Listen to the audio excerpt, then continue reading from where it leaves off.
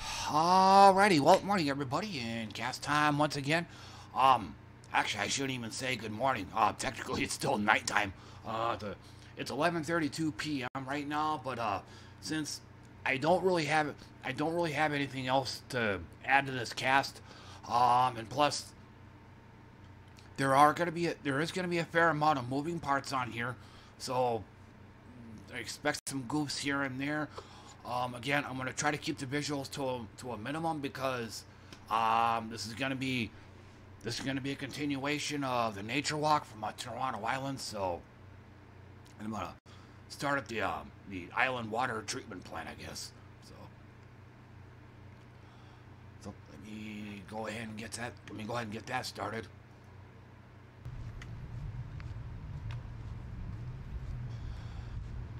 And parts of this was played yesterday. Reason being is the video is now about halfway over, but I think I left off more towards the end over here. But again, I'm trying to. I don't want this video to end, or yeah, I don't want this video to end part way in my cast video. So I went ahead and just rewound it back to like around the midpoint. So, and again, for those that are wondering why this video or why this place in particular, Toronto Islands, about a week ago, I saw one of my favorite channels, Not Just Bikes. They did a video about this basically being the only car-free place in all of Canada, or except for that truck and semi over there, but there are more exceptions than not the rule.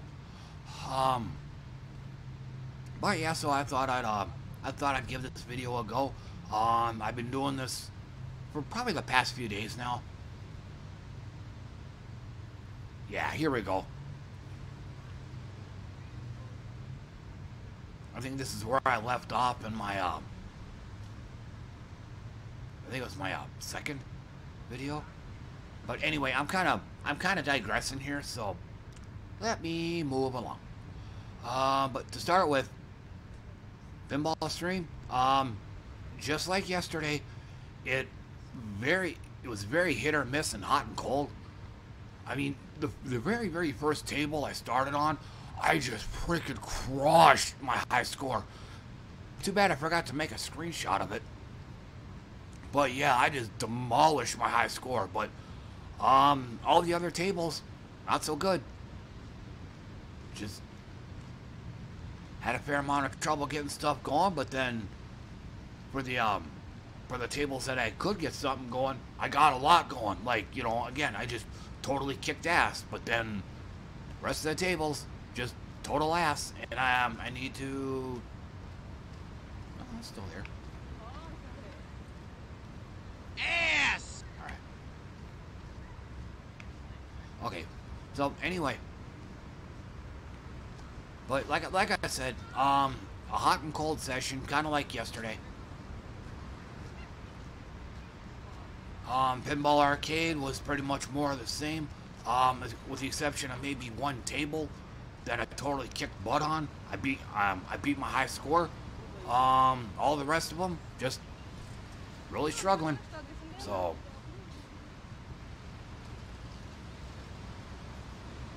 And then Zaccaria Pinball, I kind of came to the conclusion on Zaccaria that whoever designed those pinball tables have never designed pinball tables. And those that have heard my other cast videos, this is gonna sound fairly familiar, but you know, I consider it a major design flaw when if, say, the ball goes in the left out lane into a kickback, and that kickback kicks in and sends the ball over to the right out lane. Yeah, that's a major design flaw. Zaccaria has that kind of shit in spades in those tables.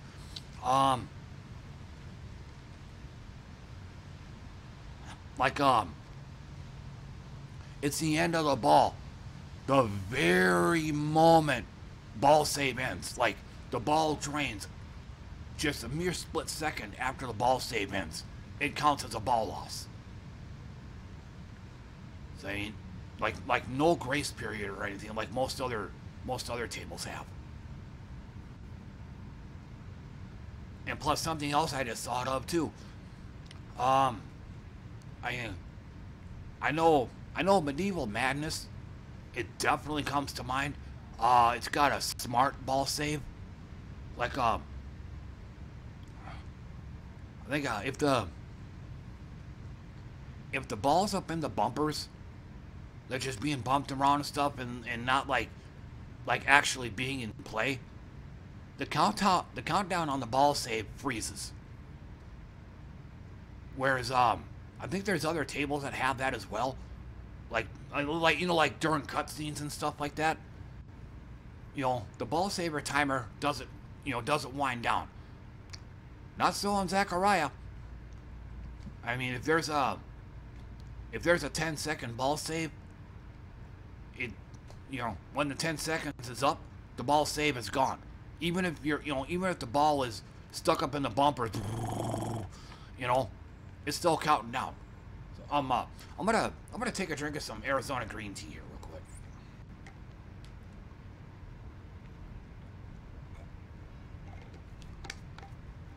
Okay, but yeah, these are conclusions I came to yesterday when I was streaming Zaccaria Pinball.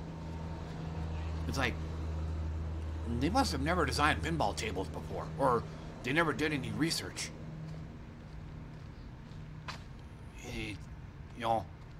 Again, poorly designed kickback, poorly designed ball save.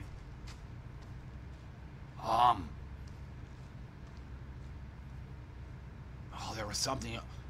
Oh, and you putting the ball into. Putting a ball into a saucer hole, into an eject hole, and then that eject hole literally ejects the ball straight down the middle. Now, to be fair, there's a few other tables that have that kind of crap as well. Circus Voltaire comes to mind. There's like a little mini ramp behind the I am the ringmaster, the little green head. I'm sorry, I don't have a. If I knew I was going to talk about this, I probably would have brought along a screenshot so you have an easier time as to what I'm talking about. But, a little mini loop behind his head. If you went from right to left on that mini loop, the ball would literally head straight down the middle. So that's another design flaw right there. But like I said, there's only a few examples of that in most other tables, but in the Zaccaria tables, a lot of them are like that. You put the ball under the eject hole, bink, it shoots it straight down the middle. It's like, no, that's not how that should work.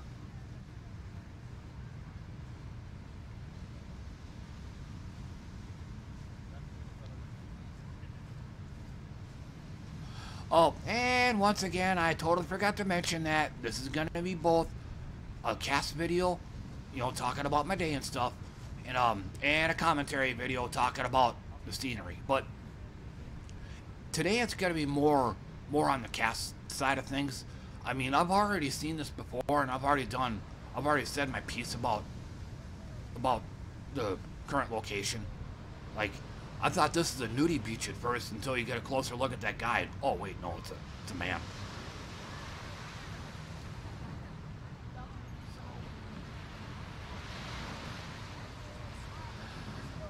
But one other thing I did.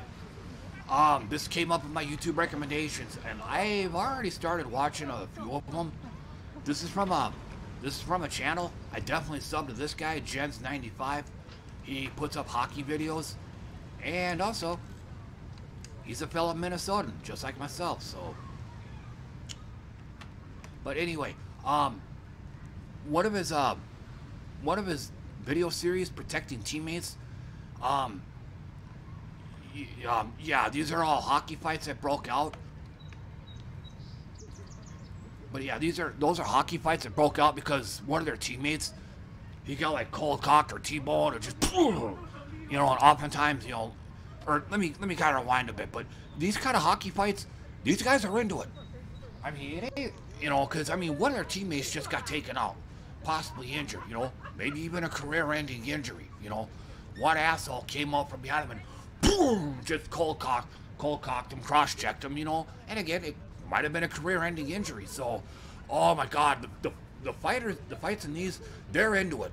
I mean, just, you know, run, you bucket asshole, and just, you know, I mean, just big old, you know, fisticuffs like that. And oftentimes, the guy who initiated the cheap shot, doesn't even see it coming. Like, you'll see like one of his teammates just sitting there wailing on him, and the bad guy is just leave me alone, you know. So, you know, and again, oftentimes they're not, the ones I've seen, they're not literal bench clearing brawls or anything, but yeah, it's like pretty much both teams are just going at it.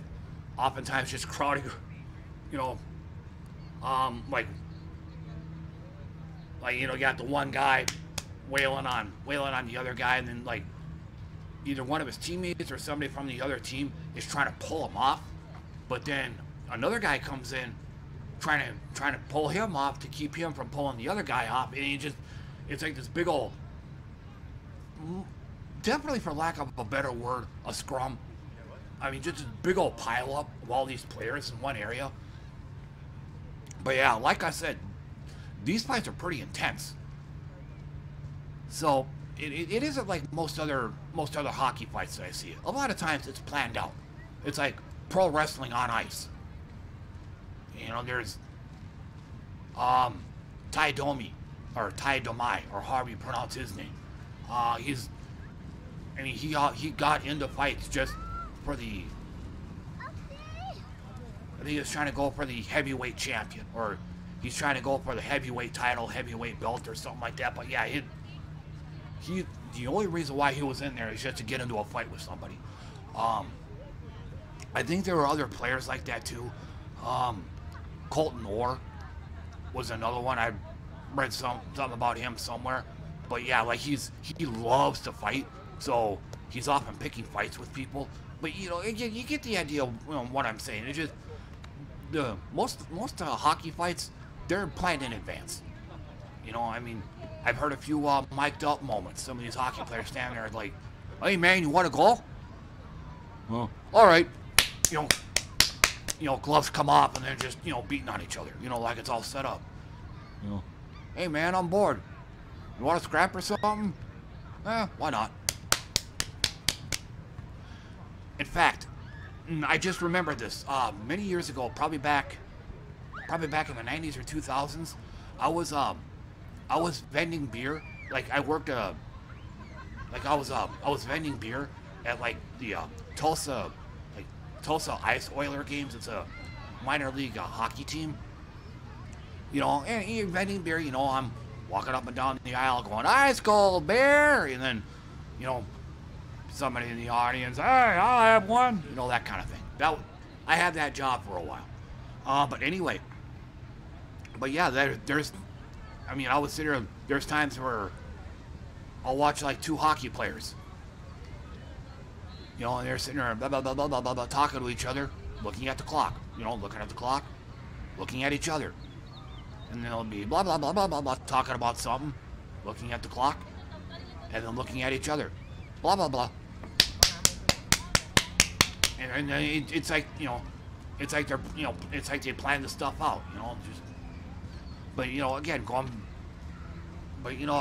back to what I was saying, I actually made a playlist out of all these, protecting teammates, so definitely going to be binge watching that.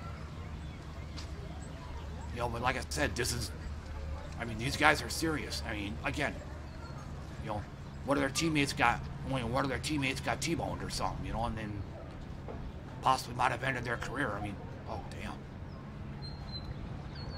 Anyway,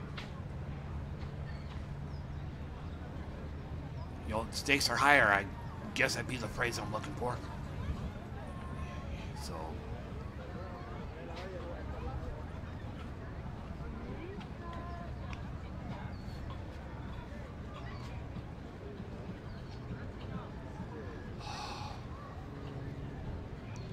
yeah. think we're beginning to venture into Creepazoid territory here. Okay, video's almost over. Center Island Pier. So I'm guessing it's gonna end where he gets on the ferry boat. So, one other thing, in fact, I'll probably want to pause this. But yeah, one other thing is too is I'm starting to look into another movie editor. The one I got now, Windows Movie Maker. And for those that don't understand what the meme means, Sony Vegas is a small brain, medium brain, large brain, heart, mind, body, soul, or whatever. But I got Windows Movie Maker, and when I was putting this cast together, I saw this. I'm like, yeah, you can't hardly do anything on Windows Movie Maker. And from what I understand, Sony Vegas is supposed to be one of the best video editing software thingies out there. Like, it can do damn near anything. YouTubers like Emperor Lemon probably use it. I mean, it's just like, feature rich and all that. So, whereas what I got, Windows Movie Maker, is pretty much ass. I mean, I actually get more mileage out of OBS. It's what I'm using right now. And it's not even meant for video editing.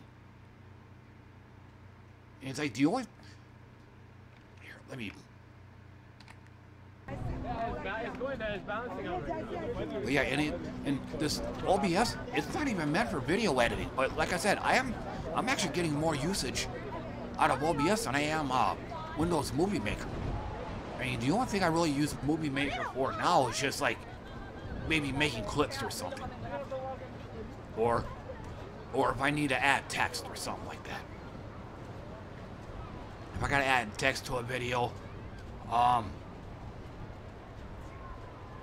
but yeah, but like I said, I also spent a little bit of time trying to look for different video editing software, but it's got to be free. That's probably the big one with me.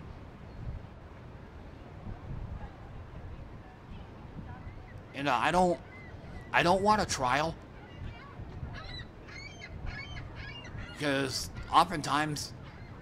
usually, I mean, trial to me is a waste of my time, because oftentimes I can tell whether a program is good or not within like the first hour or so of me using it. I'll know right then and there if it's worth keeping or worth getting rid of. So getting a free trial doesn't mean shit to me, because I'll probably end up canceling it like almost immediately after anyway. Keep turning. Okay, he's moving. But yeah, some of these, I've said this in another cast too, some of these videos that, what you're seeing here, just walking around people, they get a little too creepy. Like, they'll walk like right behind them, like for long periods. No, usually I'll skip those. But yeah, like I said, I'm looking into another video editor, but it's got to be free, and it's got to be better than the one I got, Windows Movie Maker.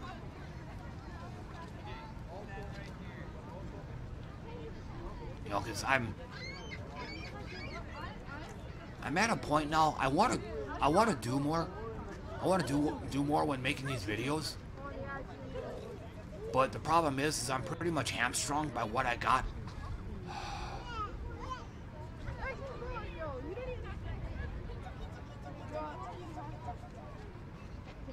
Because for one big reason why, like, for example, I can't do this on Windows Movie Maker.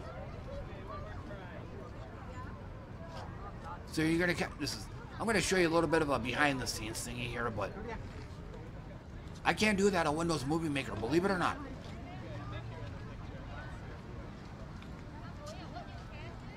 I can't do that.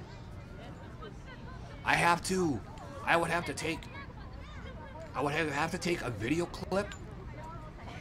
I would basically have to chop it. I'd have to, cut the end off of it. I don't really want to, I don't want to open Windows Movie Maker right now, but it would be a lot easier to show you than tell you. But like I said, under the circumstances, I don't, and it's already been about 20 minutes, so basically, I would have, what I'm doing here on OBS would take me a whole metric ton of work just to make work on okay, so now we're jamming up.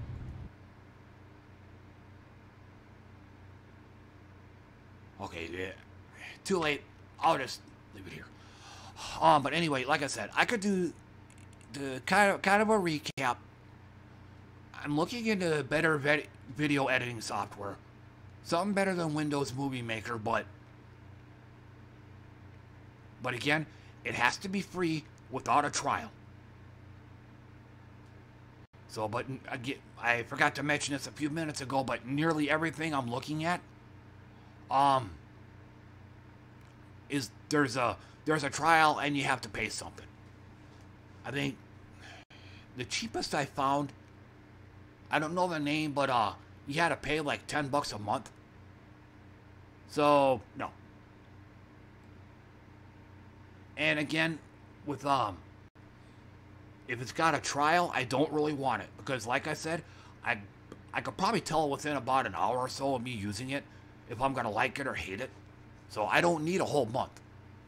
So it just, I mean, as innocuous as it might sound, it's too much of a pain in the butt for me to just cancel a trial almost immediately after getting it. So I would just as soon as just download the full version. So it's either full or no.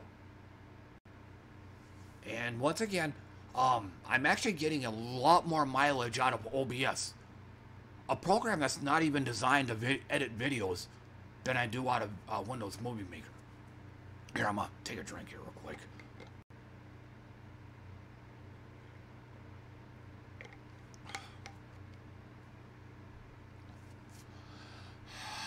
Okay, but otherwise, that's gonna do it for me. I've pretty much said all the things that I wanted to say today. So, and then tomorrow it'll be yeah, tomorrow it's gonna be part 3 of 4 on Toronto Islands, unless I have a sudden change of heart and want to play something else. So, but otherwise, hey, thanks for tuning in and listening to me, everybody. I appreciate that. Always do. And again, I should be able to make another one of these tomorrow. So until then, thanks again for coming by, everybody, and see you all next time. Bye for now.